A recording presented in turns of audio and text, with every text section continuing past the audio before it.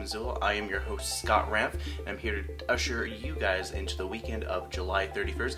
Going into August, there's a lot happening this weekend and also this week. Let's dive into a little bit of news before I talk about some in-depth topic with the city of Missoula, and I also got a special school board report for you guys on whether or not the school is deciding to approach this upcoming 2020-2021 fiscal school year. Tripling of destinations and doubling of capacity when it comes to Alaska Airlines, according to Brett Callan, Manager Director of Alaska Airlines Capacity Planning and Alliances, said that the airline will be putting $30 million capital into Missoula International Airport. The Missoulian article said that increased travel to and from California cities such as San Jose, San Diego, and San Francisco. Alaska Airlines is based out of Seattle, Washington, and what has been a source of travel between many Missoulians and the Seattle area will increase it to those locations. Missoula International Airport also mentioned earlier last June that they expected a slump in travel in the first quarter of 2020. Only $26,000 was generated, which is down 16% from that quarter of 2019.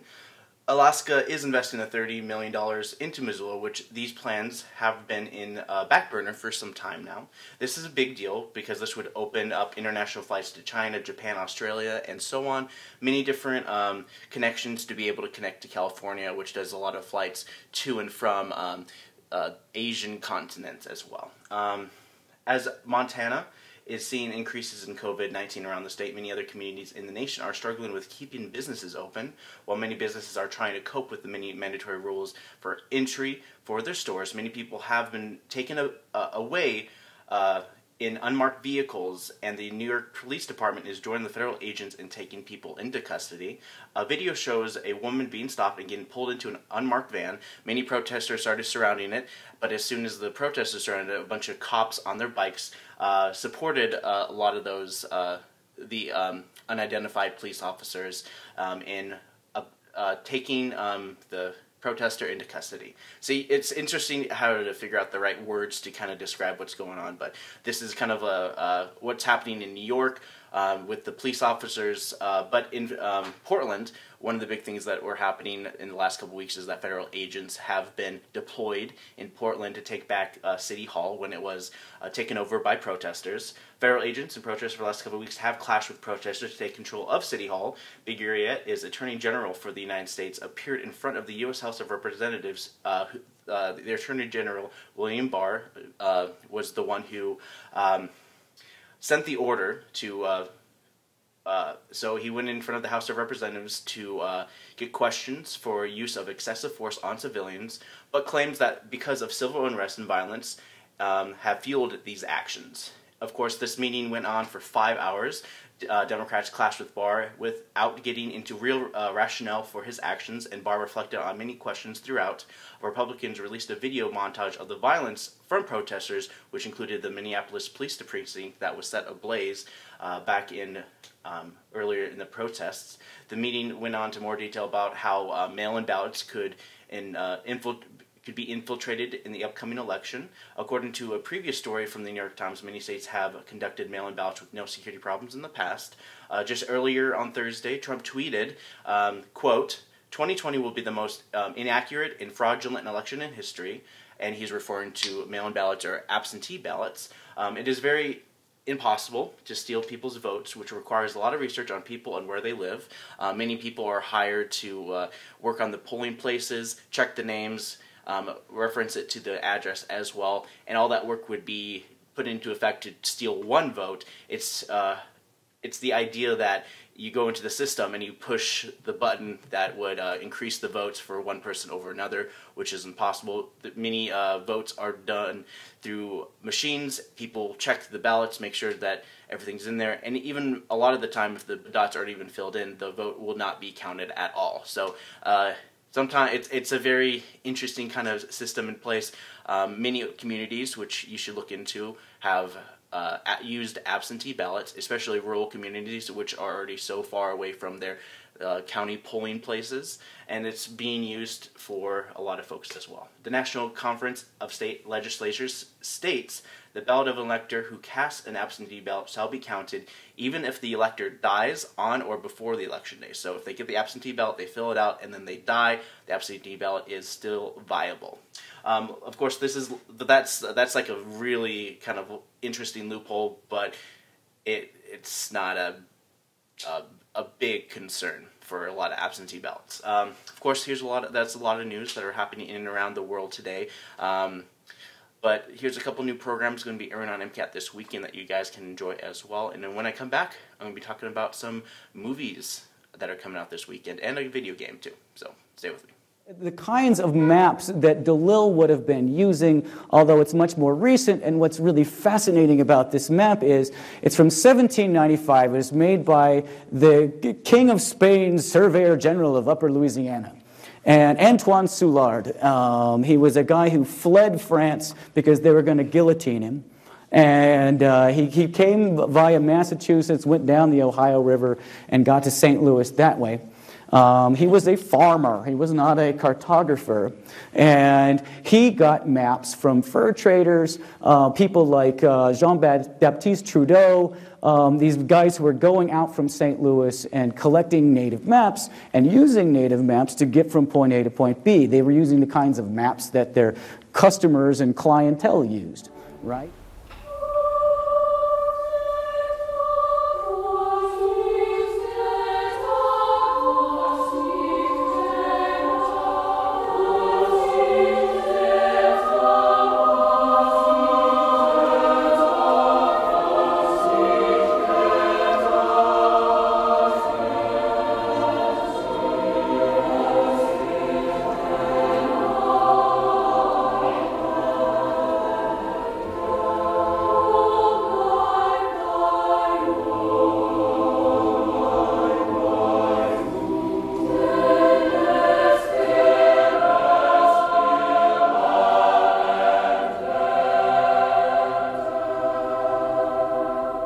There's a lot of people when a disaster hits, they'll stay close to home, but you have more and more people that are moving across borders, and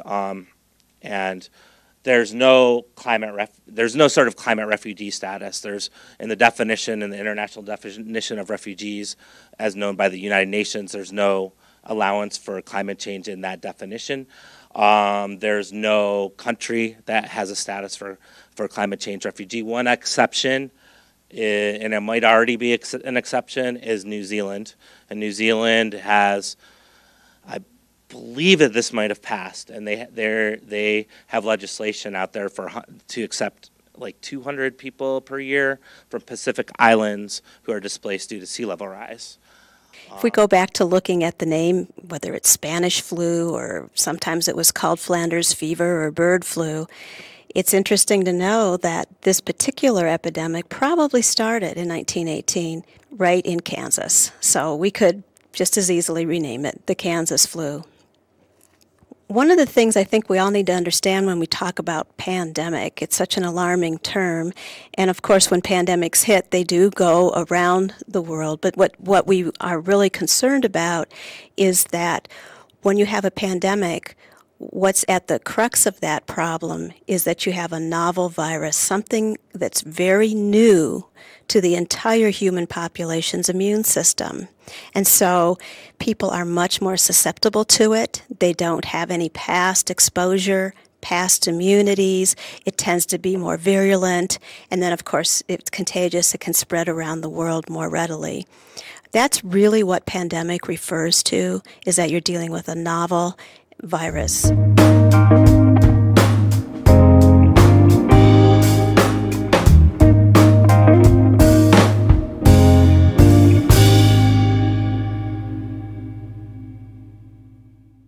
Yes, God yes. There's a movie coming out called Yes, God Yes. You remember the girl from Stranger Things, and we're kind of like running low on content, so I'm going to jump into another pro-Jeebus movie. God, yes, comma, God, comma, yes. Watch as an older sister from Stranger Things struggles with her relationship to God in an even growing world where, without God, people are horrible and miserable. Only through the faith can we truly achieve what is missing, and if we're still missing, then it's God testing us. You know, it's also the solution and the problem, all that stuff. This movie is testing me. I tell you what, it's a dramedy, not a comedy. So the whole idea is it leans more on the drama side with a little bit of comedy, and a little bit of synopsis basically explains that she explores her body, and she's like, "Oh, I'm gonna do things," and then now she has a crisis of faith, and she has to deal with her urges when she meets a cute boy, because obviously when you're in a kind of a dramedy or anything like that, you always have to add a cue love interest. And it basically kind of surrounds the plot of that love interest. It's kind of sad. It's not original. Shadow of Violence, or Calm with Horses. A movie so divisive that it can't even decide what title they want this movie to be. A movie comes along and changes its title to get people who I guess like horses on board for a movie. Shadow of Violence, or The Assassination of Jesse James by the Coward Shadow of Violence. Anyways, we have a tough guy from Ireland, because in Ireland you have to be tough. It's just the way it is. You fight for the other guy, and when you fight each other, usually, the only reason a lot of times they fight each other is because they like each other. But they don't know why they hate each other, or they like each other, so they fight anyways. And people are just like, "Why are you fighting? You like each other." Oh yeah, okay, we'll stop fighting. Okay, so the whole point of this movie is that one's like a drug dealer, and he just is like the muscle for a while, and then he gets told to kill, and he's like, "I don't know if I'm able to do this for you guys." "Alright, well then we're gonna kill you." I was like, "Oh no, what am I gonna do? What am I gonna do? What am I gonna do?" And that's the kind of movie. It's called Calm with Horses. That's like the last poster, as you can see right here. Well, wow, we went from kind of a heartwarming God movie to drugs and murder, and now let's just go to plain genocide. It's called Destroy All Humans. It's a video game that was released many, many years ago, and now they're getting a re-release, just a new skin. That seems to be a kind of a new thing with the whole additive of 4K. People are just like, "Oh, we want a fresh coat of paint when it comes to our video games." So Destroy All Humans. It's about an alien who comes to Earth and basically has to harvest brains and does stuff, and I'm thinking that a lot of things. So of course the mission is all normal and stuff, but then there's mystery to kind of keep you intrigued, but it's mostly just a kind of like a sandbox game where you get to enjoy destroying humanity.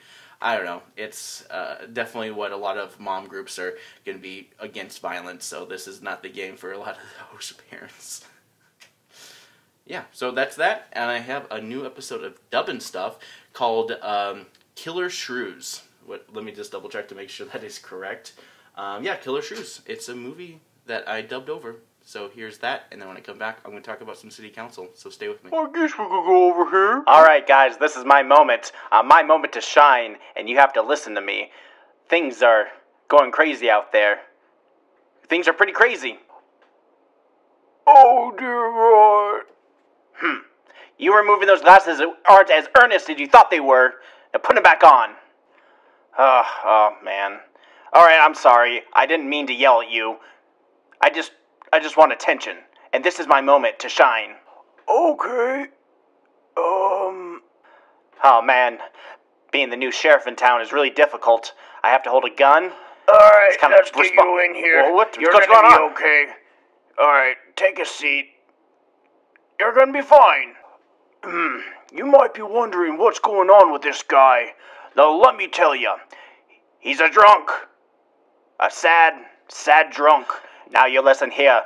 You don't talk to him like that. He comes from a bar. Doesn't make him a horrible person. Okay. Don't get your pennies in a bunch. We're gonna need him at the top of his game if we're gonna survive this night. Besides, don't you have a gun? Aren't you gonna defend us? This is a crazy night. Well, your silence says that you're probably not going to help us, but hey, listen. Listen, my moment to shine is going through that door, and I'm going to come out a hero. That, my boy, is a window. Do you actually think that you can go through a window that easily? Listen, it's not what you do, it's how you do it. Good, bad, drunk. There's so many different things about this place that you have to think about. I'm not trying to make you angry or anything. I need to get out of here. This place sucks.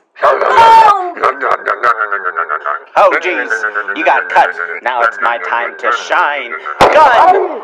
Alright, I got you. Oh, no, I didn't. Gun again! Haha! No one can stand my stand. Gun! Are you okay? You look like you've been, scratched. I'm gonna be okay. I think you need to go to the hospital. Come on. Oh, no, I'm fine. I'm just gonna write an editorial about this. Dear USA Today, I do not like these animals that just come into your houses, scratch your ankle, and just go blah, blah, blah. Yeah. Can't you see you're doing the shooting wrong? Here, you can't shoot him when you can't see him. Difficult to write. Unless you can see through doors, you really can't shoot those things. And that's when I decided to have a heart attack, and so people would pay more attention to me. Oh, don't listen to him. He's just faking it. Whoa! Oh, wow, that's some good acting right there. I think you really did have a heart attack. Those monsters! Those monsters could kill us!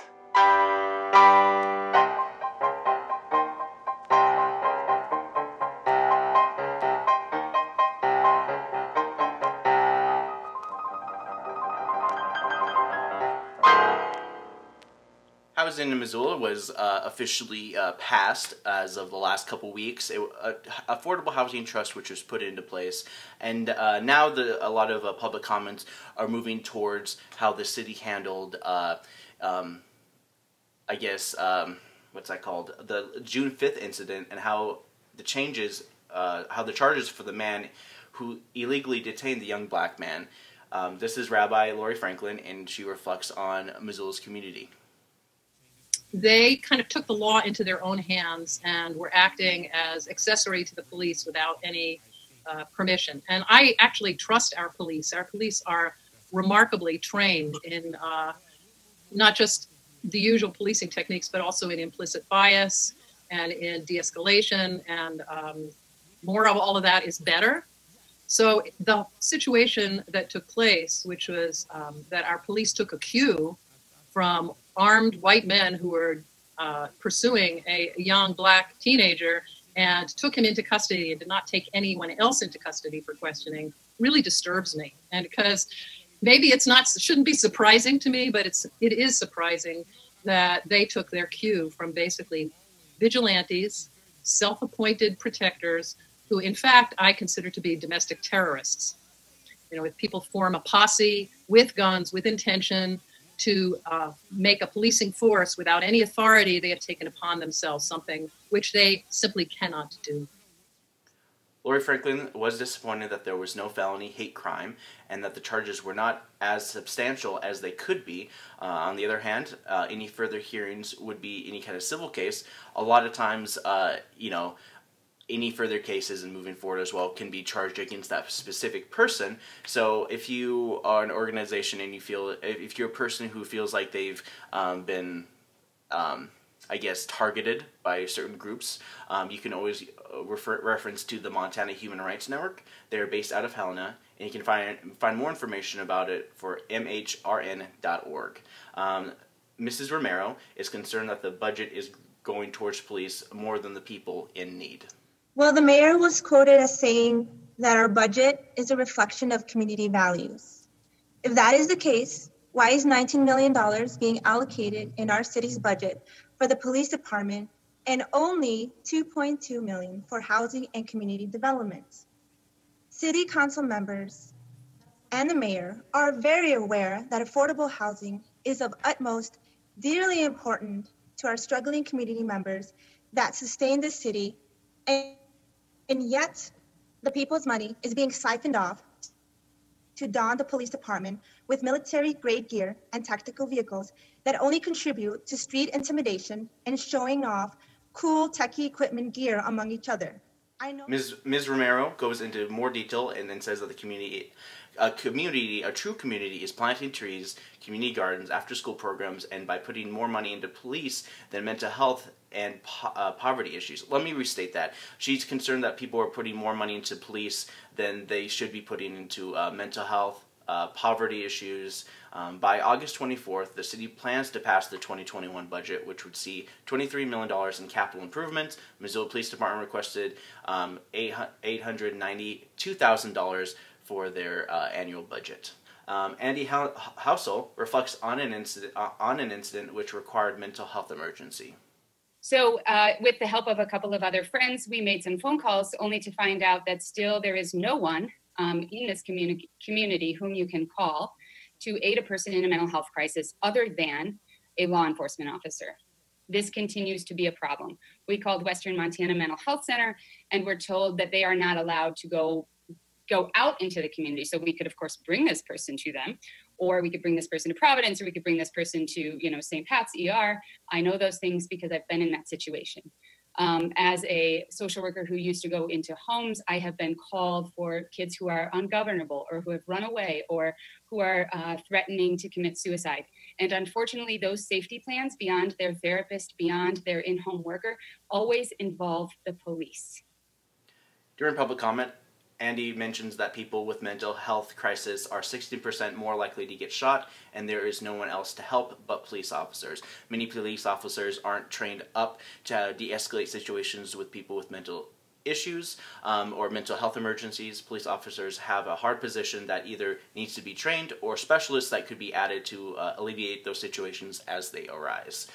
City Council members Stacey Anderson later in the meeting responded to the overall lack of mental health funding within the state. And many of you have heard me say this, and I will continue to say it until these cuts in this budget are restored. But in a special session during the 2017 legislative session, they drastically cut mental health services in the Department of Health and Human Services. The Republican-led legislature did that. And we immediately saw a drastic impact here in our community because caseworkers were cut, mental health services were cut, and we need the state to be funding those things so that those folks who need those services have access to them and have a stability in their life by having access to their caseworkers. And when the legislature cuts the budget, we at the basic community level then need to help provide a gap for that when we have no funding mechanism to do so.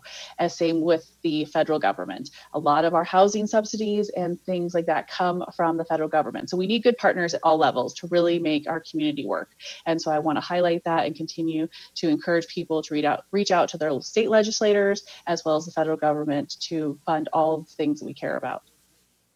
Let's change things up a little bit. We're going to change it to something that's a little more lighthearted within the community. The Roxy Theater is planning to build an annex, additional space on the 4th screen for movies.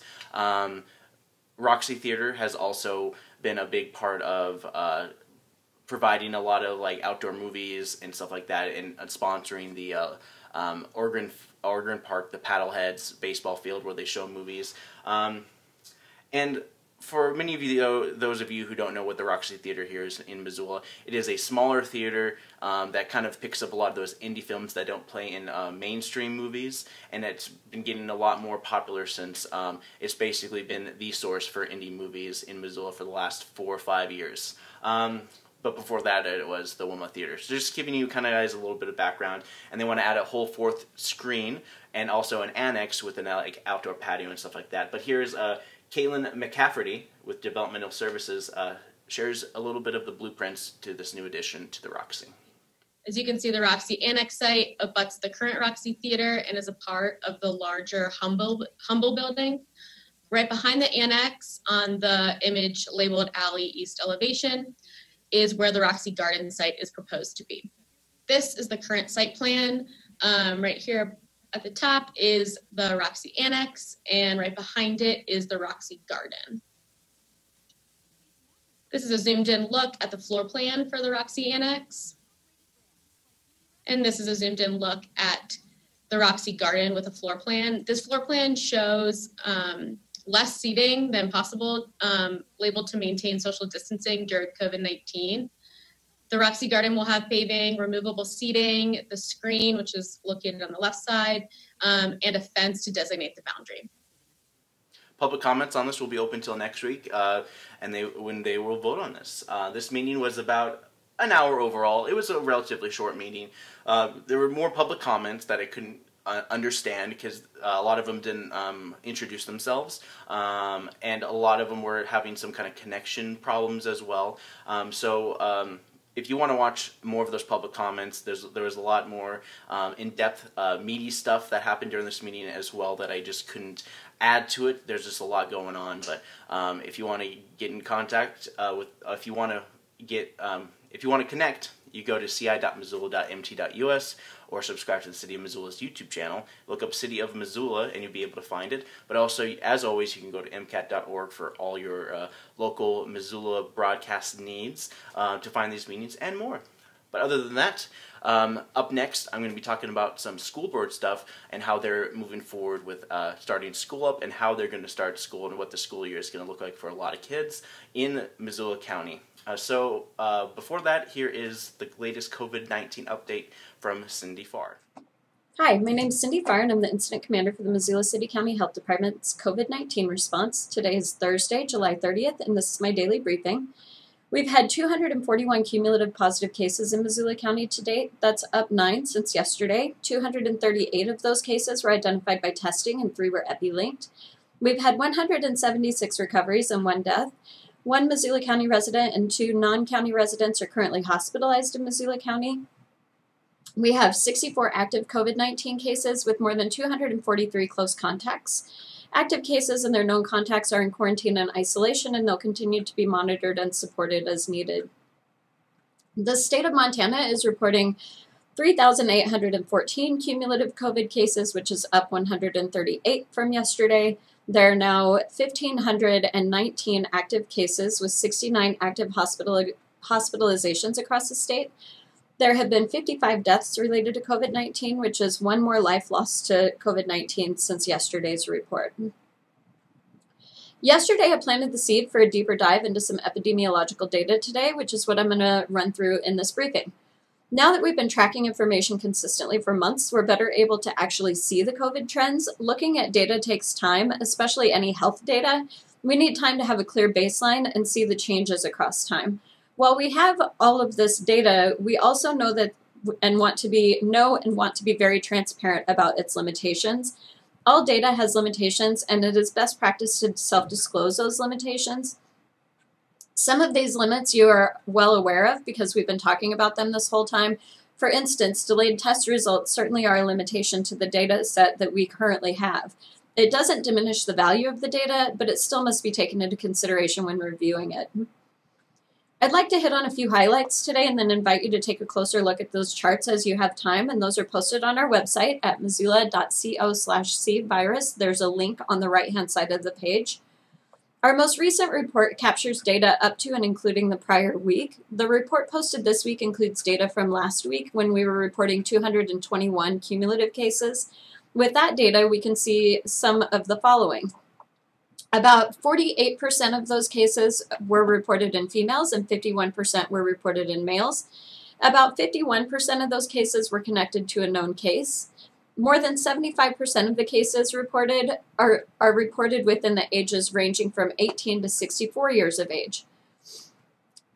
What's interesting is when we look more closely at COVID in Missoula County by age, it's unfortunate that at the outset of this pandemic, the message was something like COVID is an older person's problem. At that time, this is what it looked like and what early case information pointed towards. However, with more time and more cases, it became abundantly clear that COVID does not discriminate.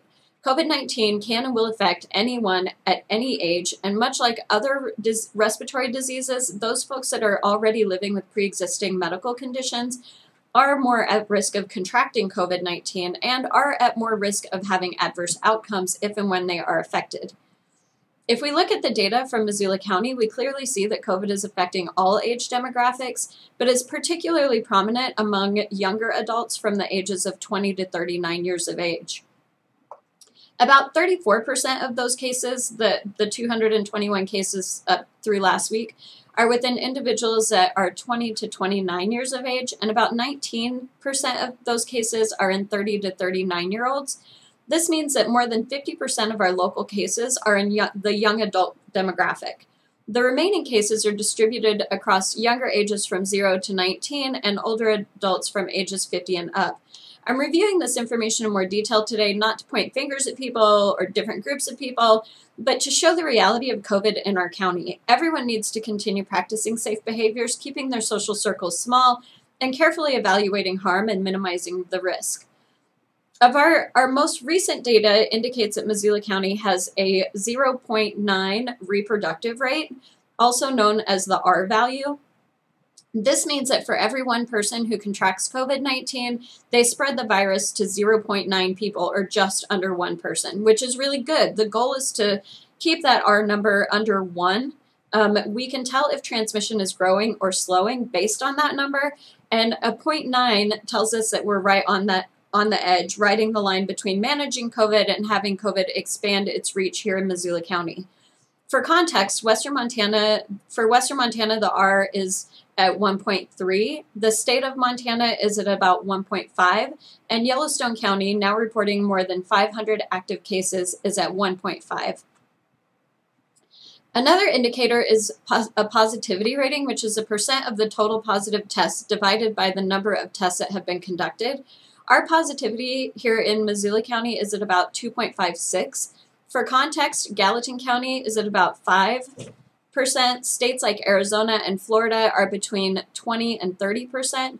This data point helps inform decision making from reopening jurisdictions to schools or businesses. Some states are using 2% as a good positivity rating, while others are looking at 5% as their benchmark. Either way, evidence indicates that places with rates 2% and lower are in pretty good shape, and we're just over that mark. All right, I hope this information helps a bit. We continue coordinating with the University of Montana and meet routinely throughout the week in addition to weekly EPI meetings to discuss the new data. We continue keeping an eye on a lot of the data points and using that information to inform our decisions moving forward. So keep an eye on our county website at missoula.co/cvirus as we update those EPI charts weekly. We're also working on a more formal EPI presentation in the coming weeks to be delivered by our friends at the University of Montana. So that's it for my daily briefing today. Until next time, stay cool and mask up for safety. As always, you can subscribe to me on YouTube under my name, Cindy Farr. That's CindyFarr. Click that little notification bell so you get notified when additional videos are uploaded. You can follow us on Facebook at the Missoula City County Health Department's Facebook page. You can check out our website at missoula.co/cvirus. And you can call 258-INFO if you would like to schedule a test through our testing clinic, or if you just have general questions about COVID-19. So until Monday, everybody, stay healthy. As I said before, schools are looking to reopen and take it day by day, but MCPS has not decided on what they want to do officially. They have their own phasing project, phasing deal, and so far they're tracking phase 2, which Montana is currently in. This limit would put a damper on teachers and staff that fall under the at-risk category. You know, they have a pre-existing condition in their health. They're over the age of 55. They're considered seniors. The biggest is the social distancing between students at schools and on the buses. August 11th plans to have the school board meet in person with an option to connect digitally. So that this week as well, they're trying to launch an academy. So this is Superintendent Rob Watson talking a little bit more about their online academy. I've asked, and she's accepted, Ray Cooper is our tech director. I've asked her to fill in for a semester as our online academy principal.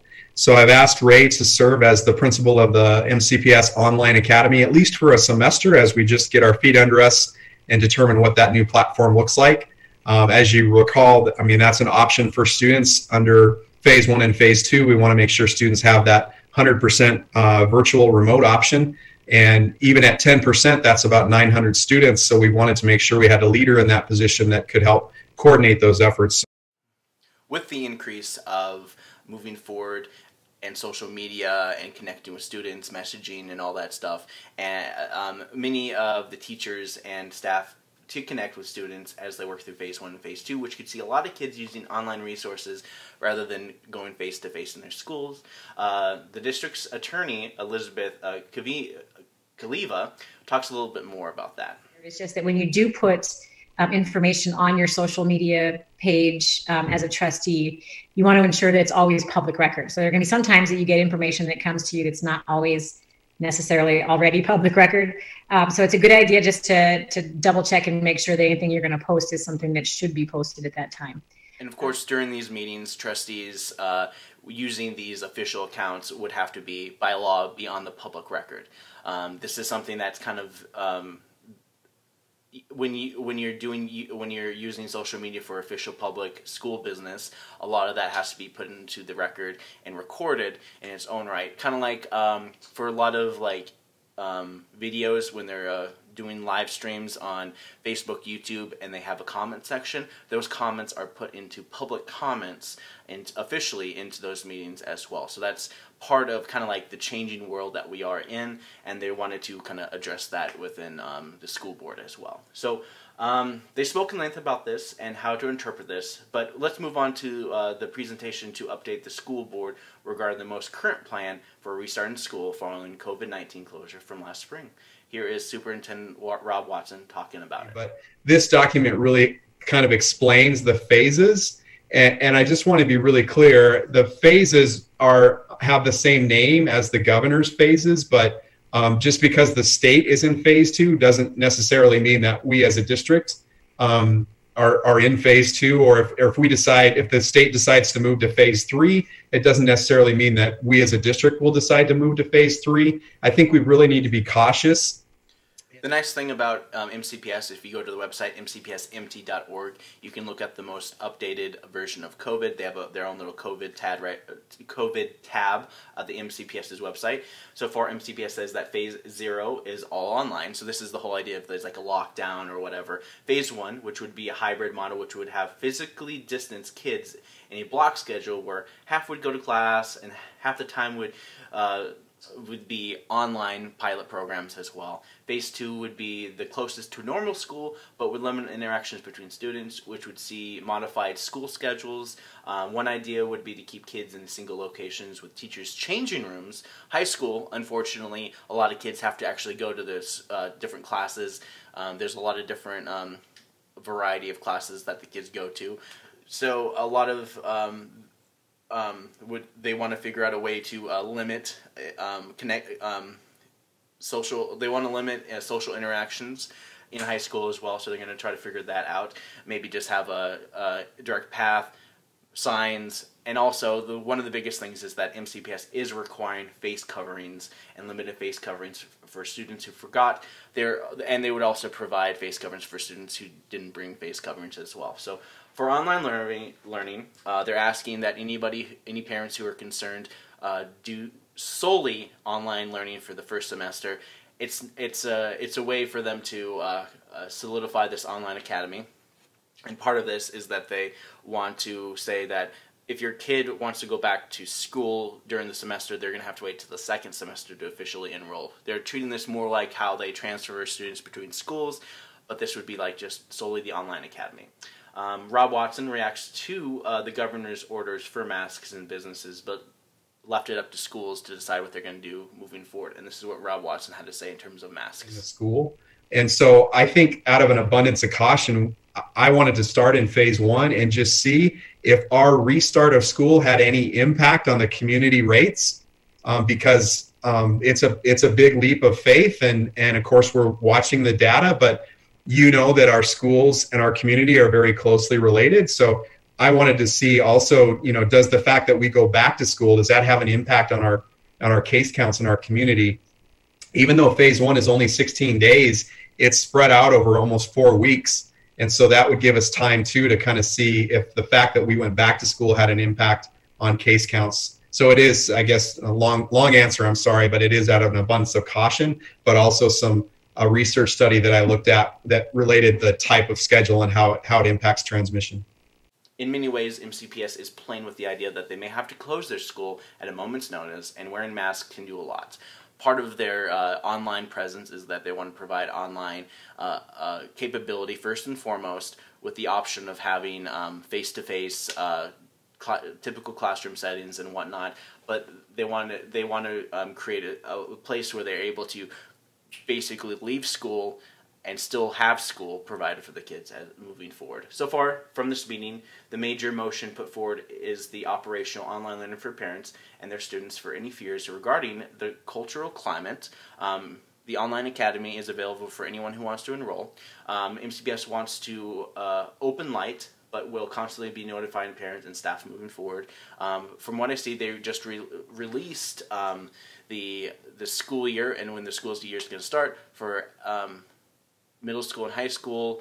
Late elementary school is going to start on August 26th. And I believe that sometime in September, that's when the early K through 5 will be starting their school. But of course, any information regarding COVID-19 is provided on the mcpsmt.org via the COVID tab.